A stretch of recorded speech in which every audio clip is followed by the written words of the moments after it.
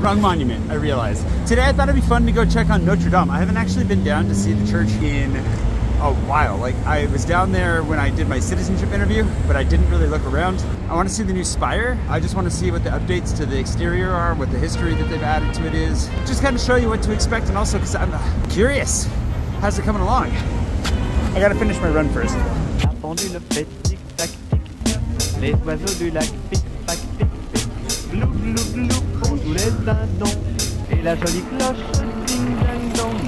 I actually checked the weather app for once and it said like a 7% chance of rain.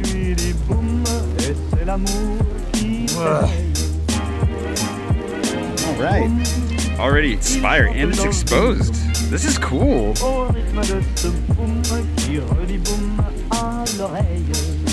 It's just gonna rain for this hour, the 1 hour that the one right when I came down here. So instead, let's grab lunch at Chanceux right here. It's really, really good spot just around the corner. It's their second location. We've seen the Spire. That's exciting. We'll go see the rest after we eat. I was gonna eat after, but I don't want to walk around and film in the rain. What can I say?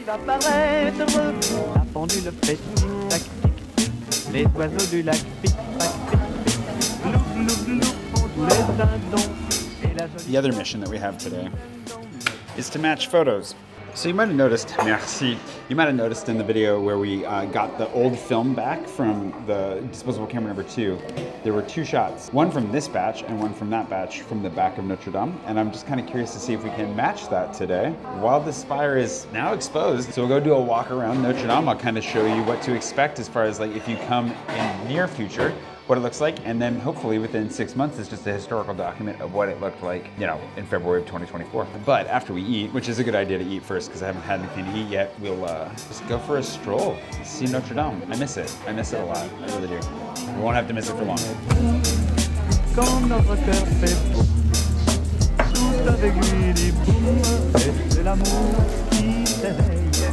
Nothing like a hot sandwich on a cold, rainy day. Honestly, if it was a nicer day out, this would be the perfect spot to grab a sandwich to go and then go sit on the river and look at the church. All right, so we're approaching from the south side, or the left bank, as it were. If you've never been to Paris before or France, they don't talk about north and south, east and west. So much as they talk about the left bank and the right bank of any given river, which if you have to know the river's flowing that way to know that this is the left bank, but you know, you'll figure it out. I can already see the Spire. I don't know which camp I fell into as far as recreation or something new, but it is nice to see it back in place considering that there was a gaping hole there just a couple years ago. Let's go check it out. So Pont-au-Double, this is one of the first things I'm noticing that's different. This has been blocked off for years. And I haven't been down here for a few months, so forgive me if this is not news to you, but it is to me. We haven't been able to cross this bridge and walk around the church for a really long time. So it's really nice to have this open because the other bridges were getting a little bit crowded and it's a bit annoying to walk around them. There's a guy playing the accordion here. There's some benches you can sit and you can actually check out the construction. This is really nice. They had this closed off for a while, so it's nice to see that it's available again.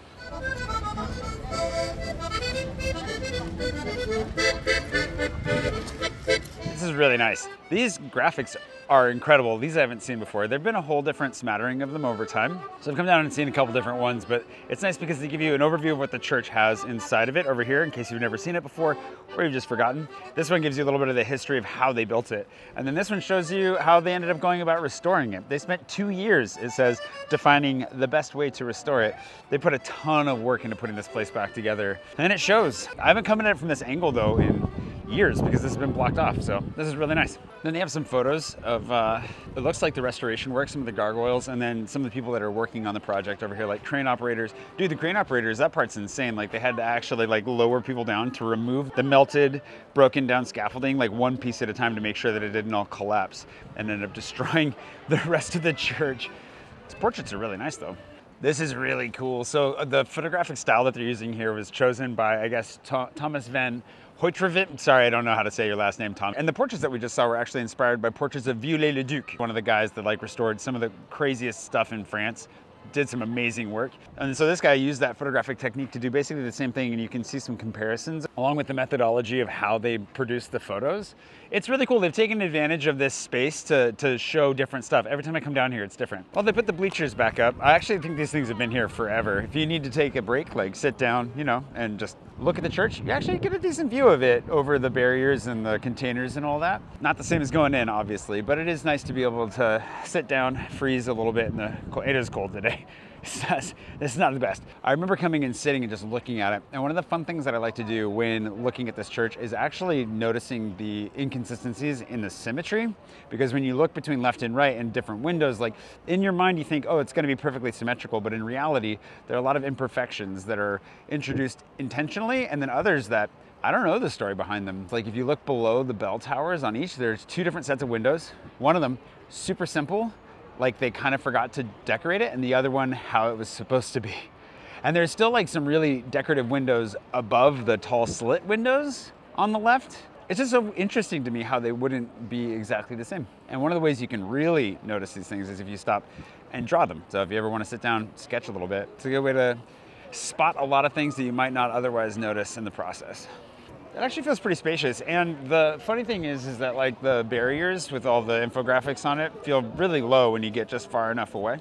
You can obviously see a lot of the work being done, but just seeing the spire poking out between the towers right now, that's a view that has not been seen, that I haven't seen in a really long time, and it's actually really, really cool to see for the first time here. There's something genuinely magical about this church. It's really, really old, obviously. I miss the smell, like it has a very specific smell. It's a symbol of France, and it's one that I've always loved, and one that I definitely miss.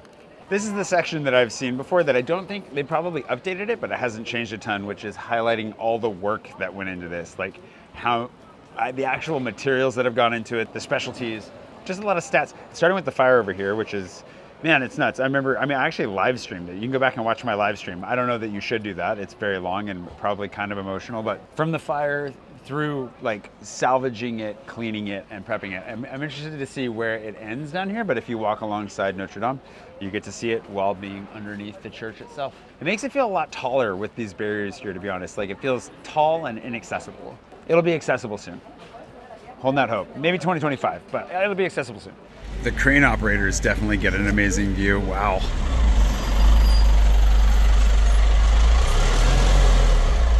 It's really nice. It's so cool to see how much love has been put into this place. Been a long time since I've been up there. All right, a couple of notes walking around here. It's definitely crowded, and it's not even that busy of a day. Like I can imagine as the season ramps up, as it gets warmer and as more people come here, this will be insane. So be aware that this is probably not the spot to go if you want to avoid crowds. And while these infographics are really nice, and actually there's so much to learn, like from how they sourced the trees for the lumber to build the framework, like the history behind it, the skill, the genuine passion that went into all this, I think it's genuinely inspiring, and I would recommend that you come check this out and take some time to walk around it, because it's also going to be gone. Like this is hopefully a once-in-a-lifetime experience to see the church and everything around it like this. But at the same time, you're going to be, you're going to have to deal with crowds pushing past you as you try to read, and it's very loud, and it is a construction site, and just never know who's going to end up standing around behind you staring at you. The experience is still a little touristy around here, but that's all right. We can all be tourists from time to time. Even little Cold Cooper. He'll never be allowed in the church, I don't think. This is as close as he gets. All right, so I've got 2 photos that I would like to recreate one of them, because one of them is going to be impossible. Let's see. Older one, I believe it's the older one at least. The one from the most recent camera number 2, is this one, which is from the park just over here. You can actually see the spire in the park in the midst of all of the construction offices. That's an area that's not going to be available for like another year. So this one's going to be impossible to recreate today. However, we do have one more. This is from Disposable Camera ? I'm not sure which one, but it still has the spire, and I know exactly where I took this photo, and I'm pretty sure we can do something about it. Of course, the real question is this a photo from an upper level or a lower level? And thanks to today's patron producer, Tekela Tarvin, or Tekela. Thanks, Tekela, and all my patrons for, keeping the interest and the curiosity of Paris alive. I just want to go back and revisit some of the oldies, check in on these guys, because For all I know, they're about to fall over and I don't want to miss out. If that interests you as well, let me know. I'm planning on reinstating the monument poles, let you pick where I go every week to do a little bit of investigative work. So final thoughts? Well, they're making progress. It's really nice to see. Like, I'm very, very ready to go back in that church. Maybe that seems a little odd. I know a lot of people that live here that never go in there. And I think if you're not a tourist, or maybe you're not religious, or maybe you don't feel motivated to go in, but I would say that, like, of all the major attractions in Paris, especially the free ones, when it comes back available, it's really worth it. For the history, for the art, the beauty, the feeling of it. There's just something really, really special. And then you get to tell people all about flying buttresses. How often you get to talk about flying buttresses? Like, literally never, except on a very rare occasion. You find a stick? You're not so sure about this ground, are you?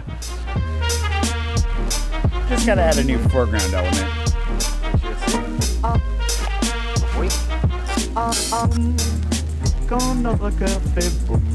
There it is. Good boy. All right, good job.